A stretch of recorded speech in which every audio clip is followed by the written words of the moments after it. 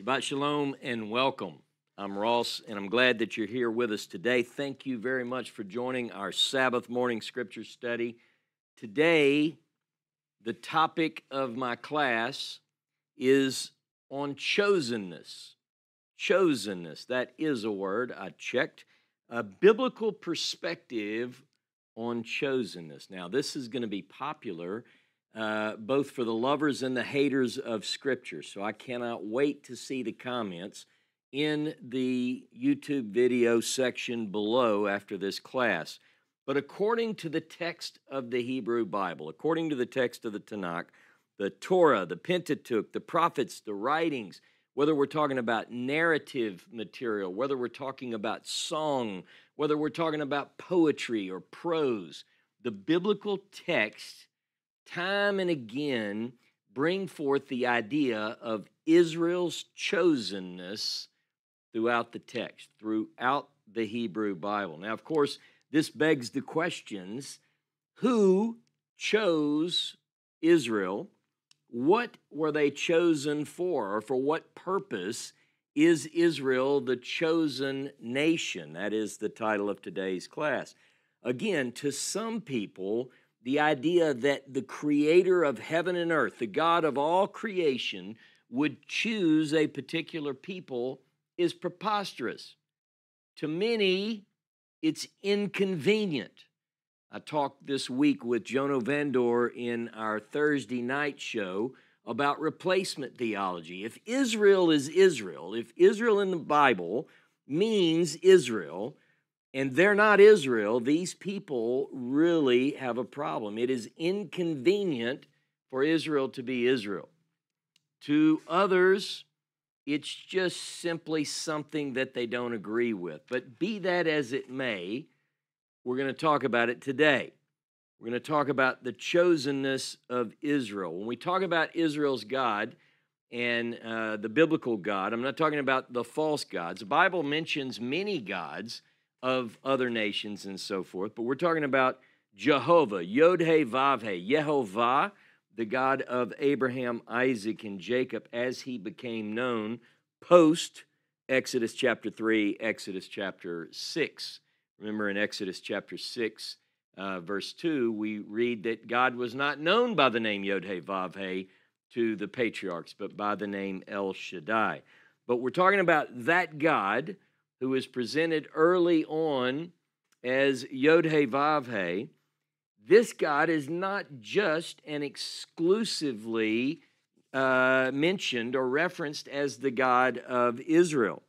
Prior to, before there was an Israel, before revealing this name Yod-Heh-Vav-Heh, this particular God chose Abram.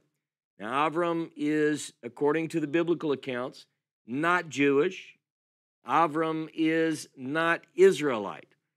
If you read in Joshua 24, it's a good example of, or a good sample text where it says that God called Abram. He was among a group of idolaters. So he's an idolater from Ur of the Chaldees. And God calls him out of that place to leave everything with which he's familiar, go to a land that was not known to him, sight unseen. We're going to begin today beginning with the call of Abram. I want you to go to the book of Nehemiah, chapter 9, Nehemiah, chapter 9, and verse 6. Nehemiah, chapter 9, and verse 6, and I want to begin there. And I just want to start with this as a way to kick off our class. My watch is helping me. 9:6. And it says, sorry, I can't call an MM. Okay, Nehemiah 9:6, it begins like this. Thou art Jehovah alone. Thou hast made heaven, the heaven of heavens, with all their host, the earth and all the things that are in it, the seas and all that is therein. Thou hast prepared them all, and the host of heaven worships thee. Thou art Jehovah, the God, who did choose Abram, and did bring him out of Ur of the Chaldees, and did give him the name Abraham, and did find his heart faithful before thee, and did make a covenant with him to give him the land of the Canaanites, the Hittite, the Amorites, the Perizzites, the Jebusites, the Girgashites, to give it to his seed, and you have performed your words, for you are righteous. So we begin straight out of the gate in today's class with establishing from a later writing, from the book of Nehemiah, that God chose Abram, later to be known as Abraham, and we're going to talk about this, but you'll notice that he not only chose Abram, but he also chose his seed after him. The status of chosen then goes or extends to the seed, the zerah of Abraham. I want you to look now with me to Psalm 105. Psalm 105. And I just want to read verse 6. Psalm 105, verse 6. And it says, O seed of Abraham, his servant, you children of Jacob, his chosen ones. So this verse makes it very clear that we're talking about a literal physical group, the descendants of Abraham, Isaac, and Jacob. We're talking about Israel.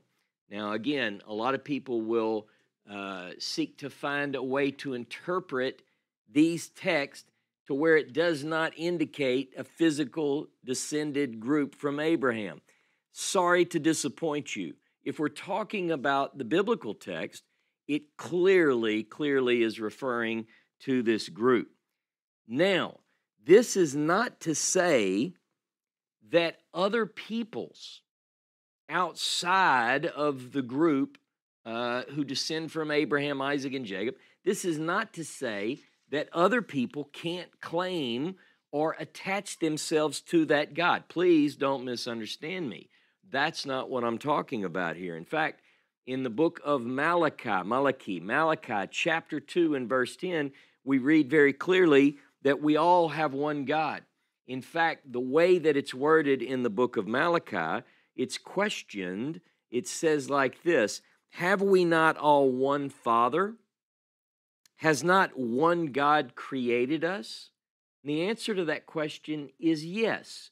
Universally, all mankind is and belongs to the one God. There is but one God biblically, particularly in the later text of the Bible. We'll get into that a little bit more as we go through the class. But according to the biblical accounts, all humanity descends from Adam, and then later all descend from Noah, according to the biblical narrative. Now, there are other texts which indicate a universality of the biblical God. So, for instance, in Joel chapter 2, I'm just going to go through a few of these verses without reading them, but in Joel chapter 2, verse 32 in the English, in Hebrew Bible, it's going to be Joel chapter 3 and verse 5. It says, all who call upon the name Jehovah will escape or will be saved, I think is the way the English puts it. Now, this particular passage is interesting. All who call upon the name Yod-Heh-Vav-Heh will be saved or will escape. So this idea that any who turn to the one God can attach themselves to that God, again, shows up time and again in the Hebrew Bible. Now, Jehovah, the God of the Bible, is referred to in the book of Numbers in two texts. Again, we're not going to these to read them, but Numbers chapter 16, verse 22, and chapter 27 and verse 16, God is referred to as Elohei Haruchot L'Kol Basar, the God of the spirits of all flesh. So this idea that God is the God of all, the God of all humanity, is clearly a biblical idea. In fact, let's not leave out of our list of universal text the passage in Isaiah chapter 56. In Isaiah chapter 56 and verse 7, we read of a temple, a house not yet realized, a house that has yet to be built. And we're not talking about rebuilding something that existed before. This is something that has not appeared yet. But Isaiah chapter 56, verse 7 refers to this house of prayer for all peoples. And there are many other such passages. But at the same time, the same Hebrew Bible from which we get these passages which deal with God's universality, we also get things like Amos chapter 3 and verse 2. In Amos chapter 3 and verse 2, it says very clearly that you, speaking of Israel, of all the families of the earth, it's you that I know. In fact, it's verse 1 of Amos chapter 3 refers to the people of Israel, the whole people, God says, that I brought up from the land of Egypt. So the idea is that God is saying very clearly through the prophet Amos that Israel, of all the families on the earth, it's a family that God chooses ultimately to be a model to the other nations of the world. Now, there's an accountability, a responsibility that goes with that. There is, in fact, in Amos chapter 3, it goes on to talk about the accountability for the iniquities that go with that chosenness. Now, we're going to go to the Pentateuch. We're going to go to the book of Exodus, and I want you to go with me to Exodus chapter 19, beginning in verse 4. Exodus chapter 19, beginning in verse 4, because now we're going to begin to focus on those texts in the Tanakh, which deal very specifically with Israel's chosenness. 19 of Exodus, verse 4. In fact, I'm going to begin in verse 3 in the Hebrew. And Moses went up to God, and the Lord called to him out of the mountain, saying, "Thus shall you say to the house of Jacob, and tell the children of Israel, you've seen what I did to Egypt and how I bore you on eagle's wings and brought you to myself. Now, therefore, if you will obey my voice indeed and keep my covenant, then you shall be my own treasure from among all people, for all the earth is mine, and you shall be to me a kingdom of priests and a holy nation." A kingdom of priests and a holy nation. Now, where it says, if you will obey, in Hebrew, it's a repetition of the word Shema. If listening, you will listen, then you will be Masegulah. In Hebrew, Masegulah, translated variously. Your translation may say, it may say treasure, it may say possession, but the idea is one of belonging, a precious connection, a belonging. What Moses is told by God to tell the children of Israel is that this group of people will in fact be a segulah, a special treasure. Years ago, Dr. Tabor taught a class on the segulah. It's always stuck with me as one of the my favorite classes that I ever heard from Tabor or anyone else. But there are several passages in the Hebrew Bible which deal with the segulah, and I'm just going to go through those verses. I just read Exodus chapter 19 and verse 5. I just want you to have these in your notes. Here are the other verses, and we will go through parts of these as we go through the class. But to get these together, Israel as the segulah, Exodus 19:5, Deuteronomy chapter 7 and verse 8, Deuteronomy 14 and verse 2, chapter 28, verse 18 of Deuteronomy, Malachi chapter 3, verse 17, and Psalm 135 and verse 4. We're going to look at these as we work through the class, but here are the verses so you can have them in your notes. All the earth is mine is something that the biblical text says over and over.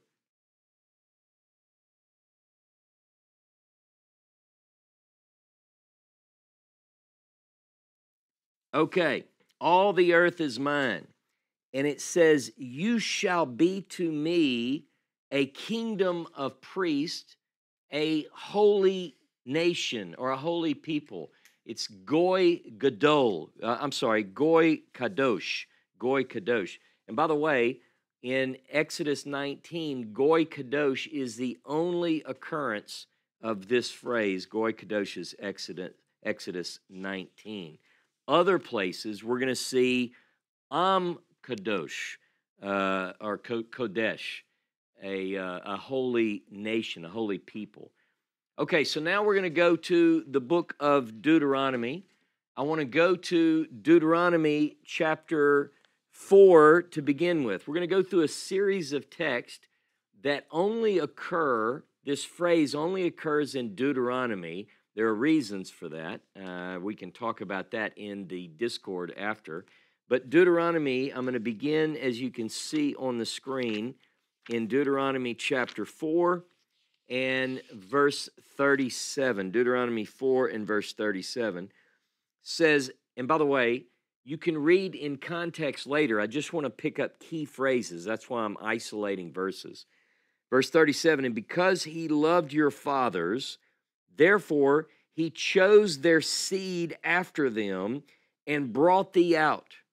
He himself being present with his mighty power out of Egypt to drive out nations from before thee, greater and mightier than thou art, to bring you in, to give you their land for an inheritance as it is this day. And then it goes into assign a responsibility to those who are going in, and that would be to know that God is one and so forth.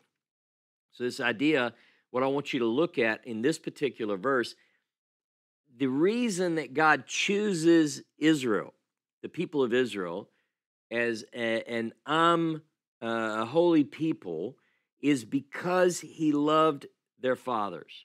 Because he loved their fathers, it says very clearly, he chose their seed after them.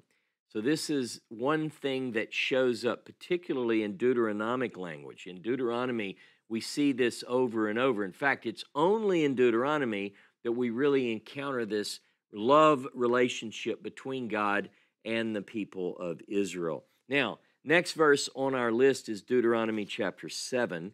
Look at Deuteronomy 7. It's on the screen before you, beginning in verse 6. For you are a holy people. For you are a holy people. In this it says, you are a segulah to the Lord your God. The Lord has chosen you to be a special people to himself above all the people that are on the face of the earth. Kadosh. The Lord did not set his love on you or choose you because you were more in number than any people, for you were the fewest of all peoples. But because Jehovah loved you and because he would keep the oath which he had sworn to your fathers, has the Lord brought you out with a mighty hand, redeemed you out of the house of bondmen, from the hand of Pharaoh, king of Mitzrayim, or Egypt. Know therefore that Jehovah your God, he is God, the faithful God, keeps covenant and truth, etc. So again, the idea that he chose Israel, the descendants of Abraham, Isaac, and Jacob, as a holy people, and this particular phrase, again, occurs over and over and over. He's chosen this particular people because he loves their fathers and because he's going to confirm that oath. And therefore, this phrase, holy people, again, occurs 5 times in the Tanakh, all in Deuteronomy. This group is to be an segulah, a people chosen, a special treasure chosen from among all the people of the earth. Imagine it's like this. God's looking out, and he has all of these different people groups, and he selects carefully selects a specific person, a specific group. Starts with a person, starts with Abram, chooses Abram and loves Abram, chooses his seed after him. This is the point that we're making here. He loves you, keeps the oath that he swore to your fathers. Next passage in Deuteronomy is chapter 10. Deuteronomy chapter 10 and verse 15. Now again, it's hard to just read the singular verses, but in verse 15, only it says in Hebrew, rach, only Jehovah took delight in your fathers to love them, and he chose their seed after them, even you above all people, as it is this day. And then it goes into what is expected of this people. By the way, I would say to really capture the context here, you would need to begin in verse 12 and read from chapter 12 all that follows to get the whole story. But in this particular passage, again, it's because he took delight in your fathers to love them, and he chose their seed after them.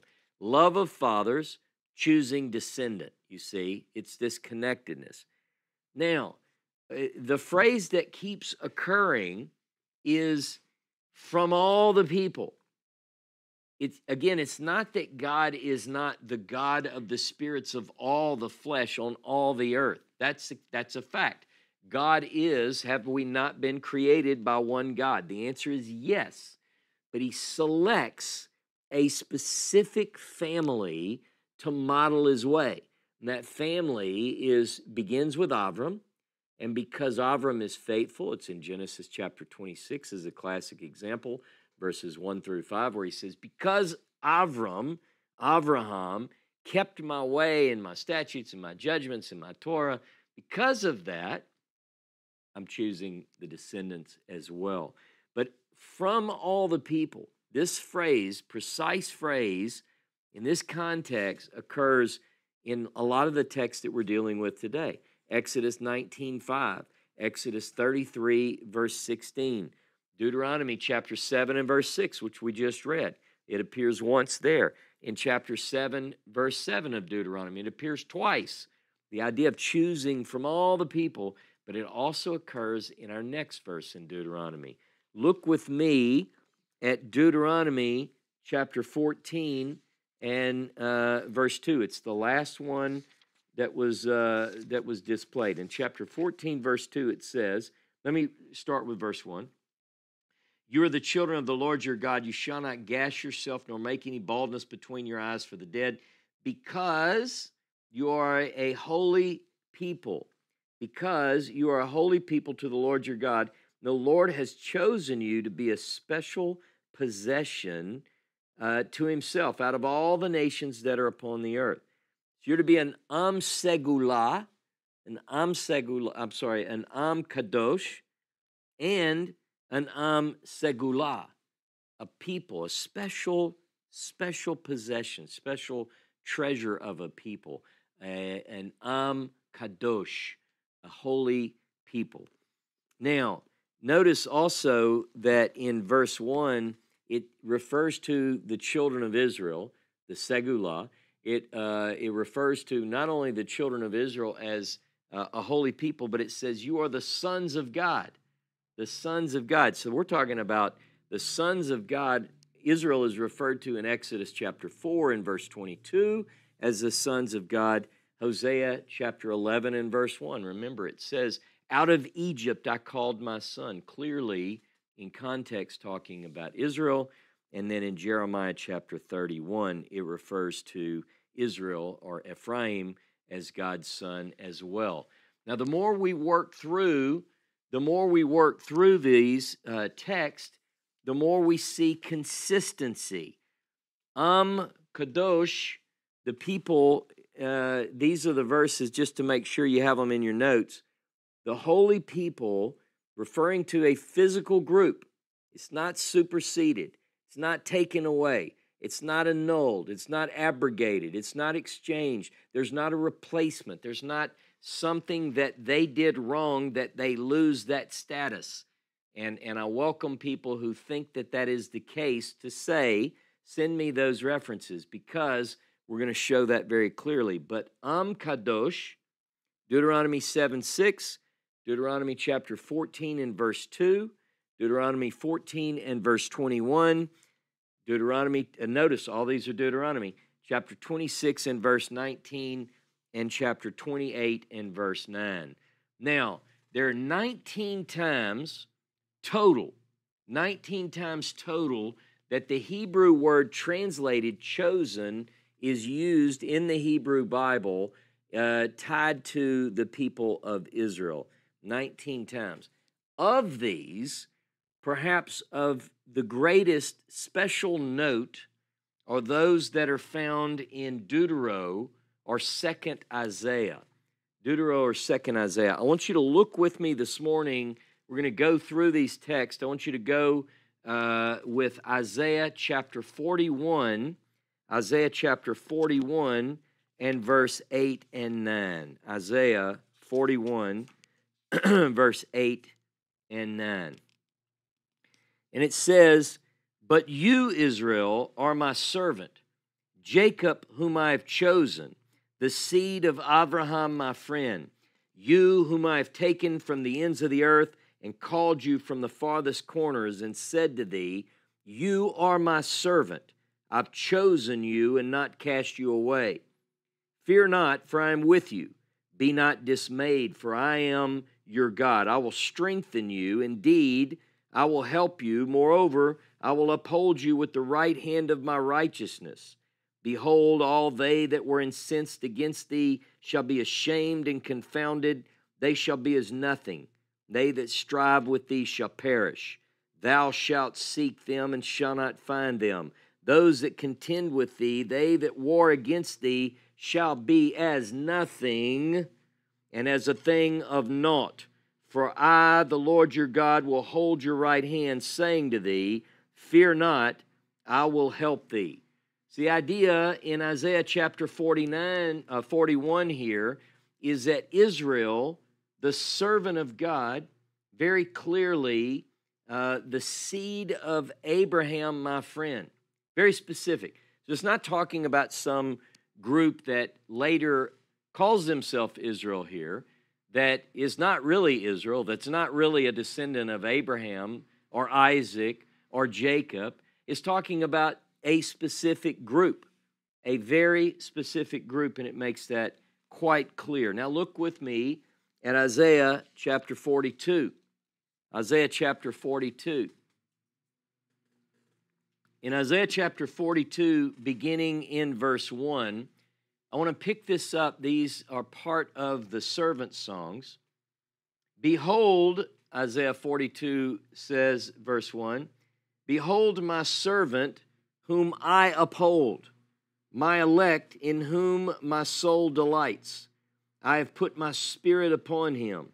He shall bring forth judgment to the nations. He shall not cry nor lift up his voice, nor cause his voice to be heard in the street.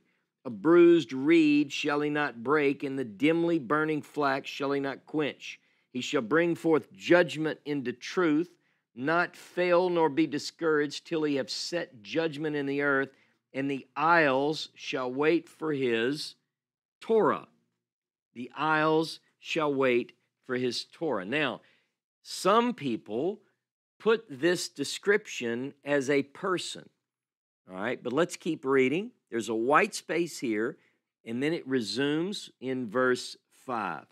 Thus says the Lord, he that created the heavens and stretched them out, he that spread forth the earth and that which comes out of it, he that gives breath to the people upon it, and spirit to them that walk therein.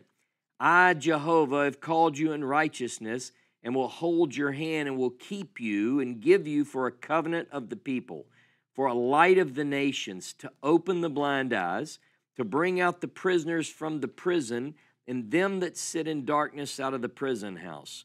I am the Lord, that is my name, and my glory will I not give to another, neither my praise to carved idols.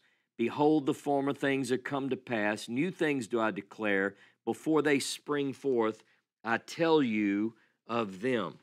Now again, there is a debate as to whether this is an individual or a group, or could it be a group within the larger group? Because one thing that is clearly communicated as we work through these texts, one thing that stands out is that Israel, the people, the physical seed of Abraham, Isaac, and Jacob, is in fact called the Son of God and called God's servant. So here we have to look at the language and say, is it talking about an individual, or is it talking about a group within the group, if we will? Now I want to look at Isaiah 43. Again, we're going to continue to work through in Isaiah 43, just to give you the context.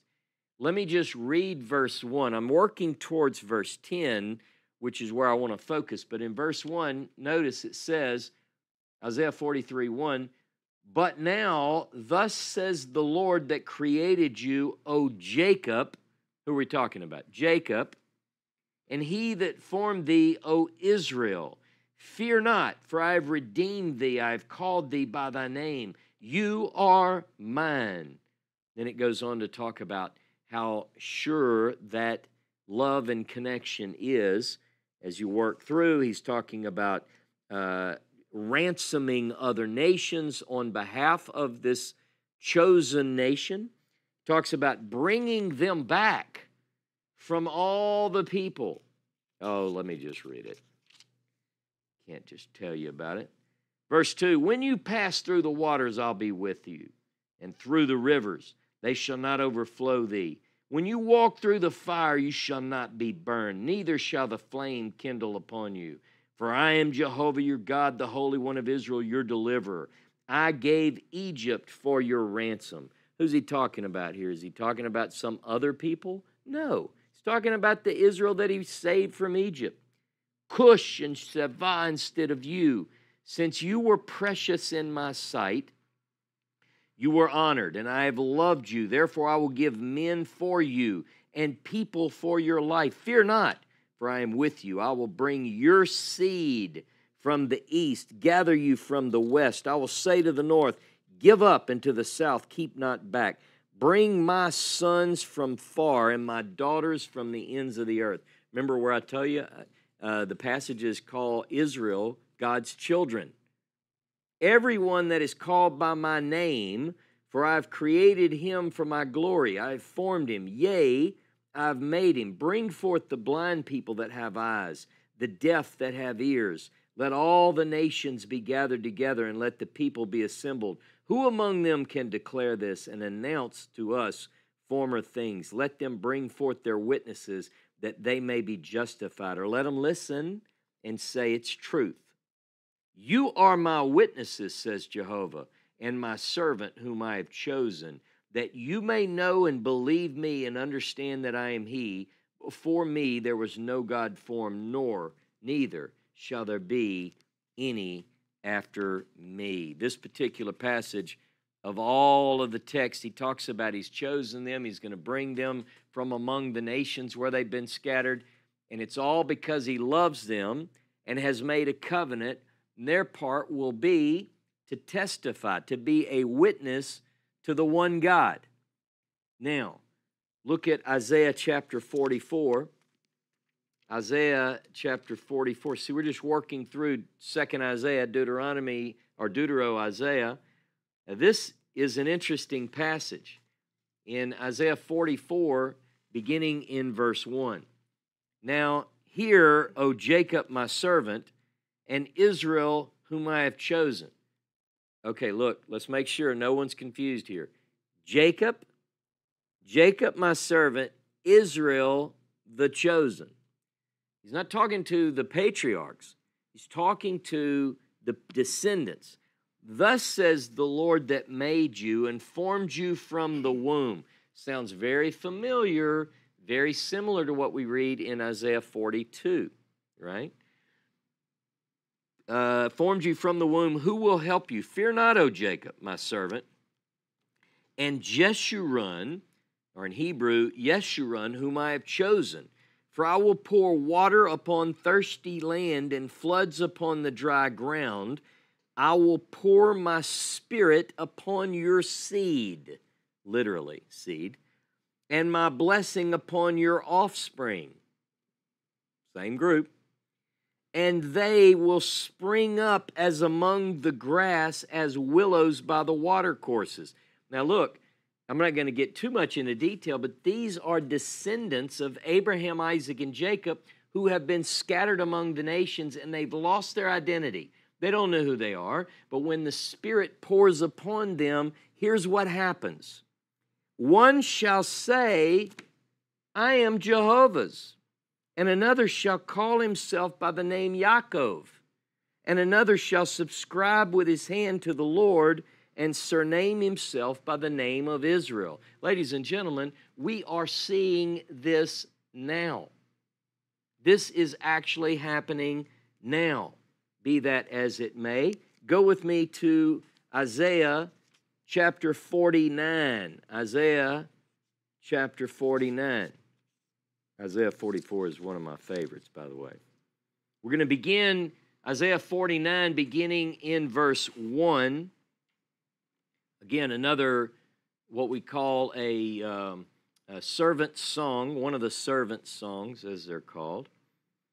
Listen, O isles, to me. Listen, O isles, Shemu Iyim Elai, and hearken, O people from far. The Lord has called me from birth, from the bowels of my mother has he made mention of my name.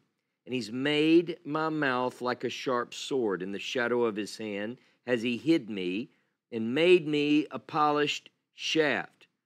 In his quiver, in his quiver has he hid me and said to me, you are my servant Israel, in whom I will be glorified. Then I said, this is the servant speaking, I have labored in vain, I've spent my strength for naught and in vain, yet surely my judgment is with the Lord and my reward with my God. With my God. Now, there's a white space. Now let me read this next passage. And now, remember a minute ago I mentioned that there could be a servant. Israel is the servant, but within the servant is a servant, part of the servant nation, a servant to the servant, a servant for the servant. Here it says in verse 5, and now says Jehovah that formed me from the womb to be a servant to bring Jacob back to him, that Israel should be gathered to him, and I was honored in the eyes of the Lord, and my God was my strength. And he said, is it too slight a thing that you should be my servant to raise up the tribes of Jacob and to restore the preserved of Israel? I also give you for a light to the nations, that my salvation may be to the end of the earth. Now, I'm going to talk more about this. We're going to get into the details of this after the class for part of our discussion. But here we go, verse 7. I want to keep going in this particular passage in Isaiah 49. Thus says Jehovah, the Redeemer of Israel, his Holy One, to him whom man despises, to him whom the nation abhors, to a servant of rulers, kings shall see and arise. Princes also shall prostrate themselves because of the Lord who is faithful and the Holy One of Israel who has chosen thee.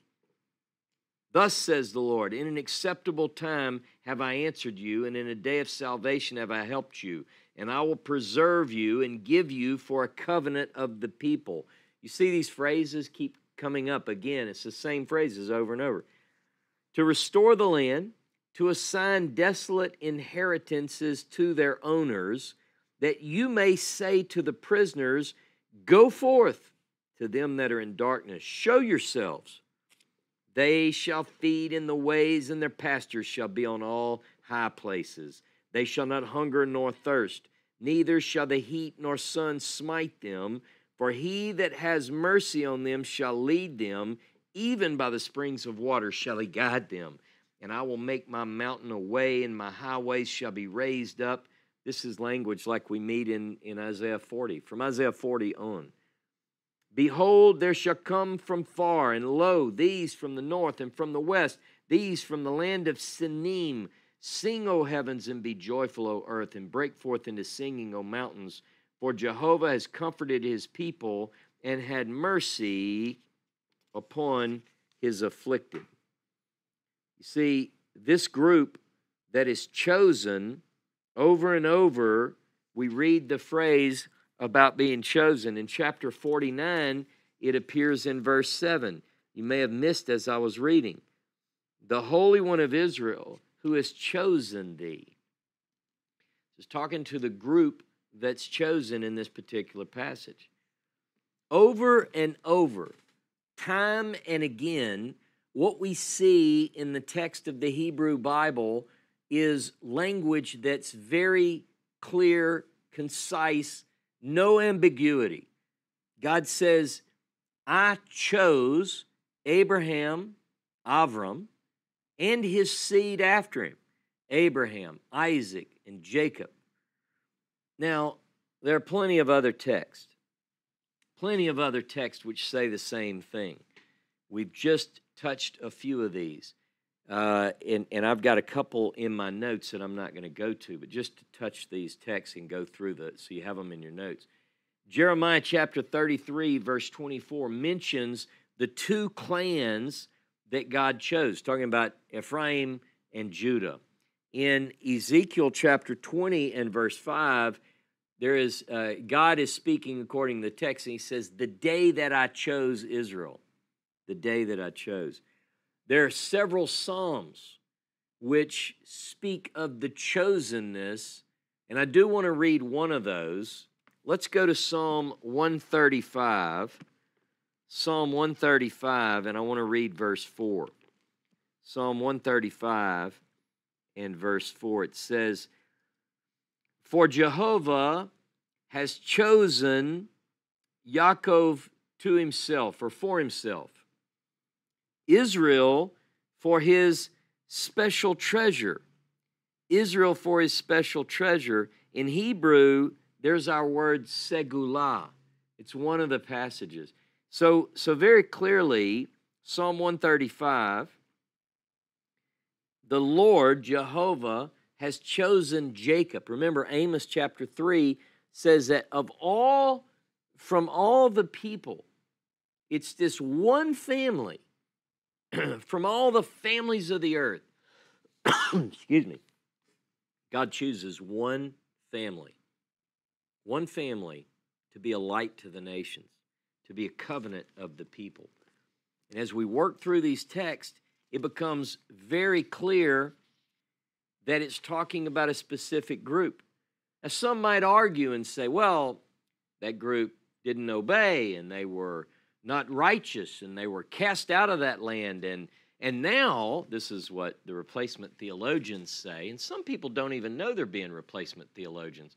I've been corrected, air quotes, by so many people over the last few weeks that tell me, if you would just read Galatians, you would get this. If you would just read Romans, I promise you, I have. Don't be confused. Don't be confused, because the facts are clear. The Hebrew Bible is not at all confusing on this point. Israel is Israel. The people of Israel are the people of Israel. It's not another group. Now, other people can join. They can join and they can call out to the God of Abraham, Isaac, and Jacob. But it's very specific. It's very clear. And replacement theology, as we talked about this week, takes away the importance of the people and the place. So it's basically not tied to anything except someone's wishes or imaginations.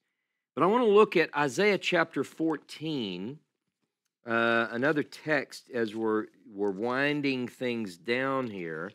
Isaiah 14, beginning in verse 1. This is especially for those who have dismissed Israel, who've said No, it's not talking about the literal physical group. Those people are gone, Ross. They were scattered. Okay, well, help me with this then. Isaiah 14. For the Lord will have mercy on Jacob and will choose Israel and set them in their own land, meaning they had been uprooted. They were not in their land, but God is going to take that group, physical group, and put them in their land, you see, not someone else's land. They're not going to, another country. Ultimately, they're going to their land. Keep going. The stranger shall be joined with them. See, there's a room for others. And they shall cleave to the house of Jacob, and the people shall take them and bring them to their place, and the house of Israel shall possess them in the land of the Lord for servants and handmaids, and they shall take them captives, whose captives they were, and they shall rule over their oppressors.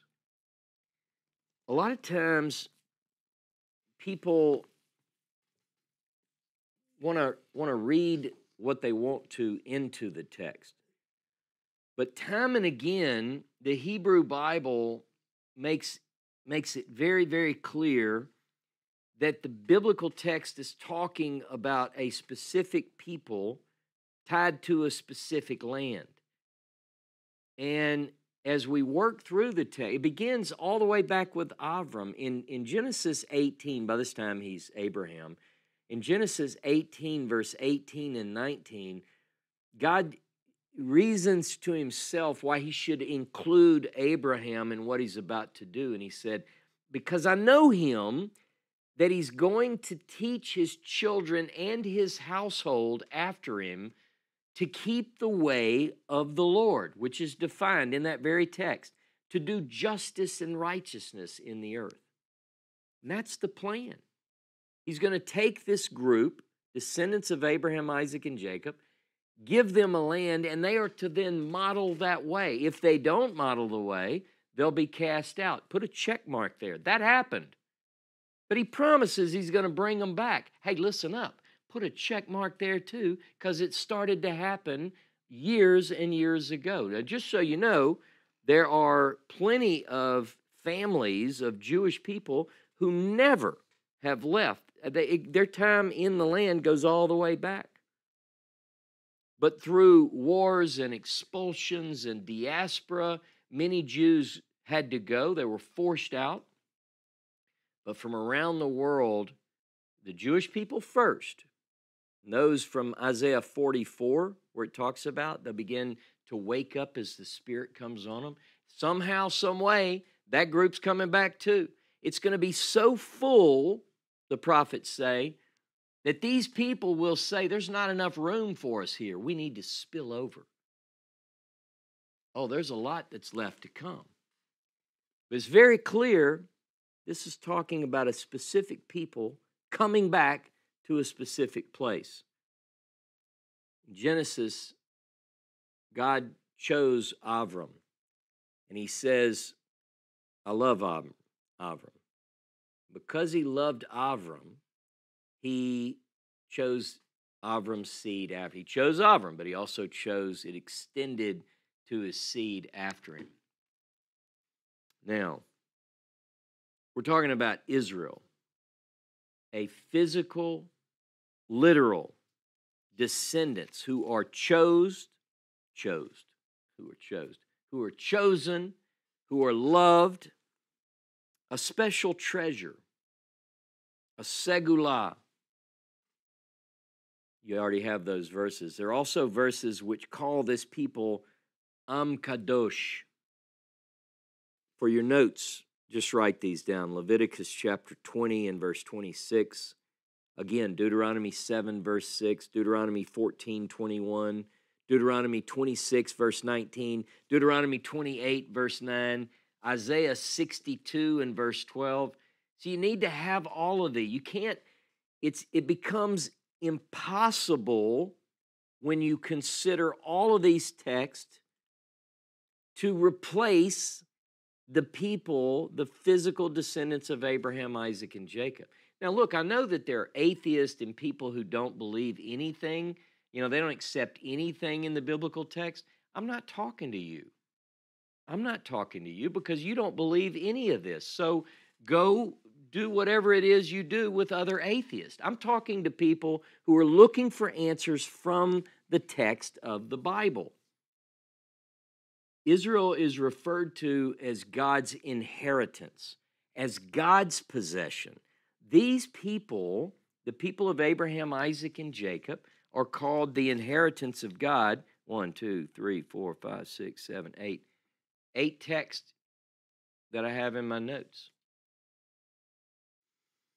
The God of all the earth, the God of the spirits of all flesh, chose one people, one family of all the peoples on the face of the ground.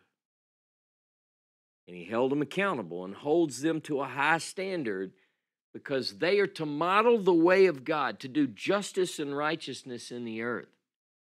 The nations rage. There's a hatred and has been a hatred. People don't like the fact this chosenness is a problem. Israelis, the people of Israel, they don't particularly like this either. They feel uncomfortable with this. But the seed of Abram was chosen by God. He loves this particular group, and he's promised to do mighty things on their behalf. And so I pray that the people of Israel will stand strong in the face of all the haters. And let me tell you this very clearly. I stand with the people of Israel. I choose to stand with the chosen. Shabbat Shalom, Shavua Tov. Hey, listen, if you're with me right now, you need to take you a little bit of a break, get some popcorn, get something fun, get ready because we're going to be in the Discord, and I want you to join me in there. We'll have a discussion. Here's the rule, just in case. If you're just coming in and you want to join, we don't know who you are. You may not be able to have a whole lot going on. You might not even get in this week, but that's not my fault. If you want to join me, be ready, join the Discord server, and you can be with us next week. Till then, I'll see you in a few minutes. Shabbat Shalom.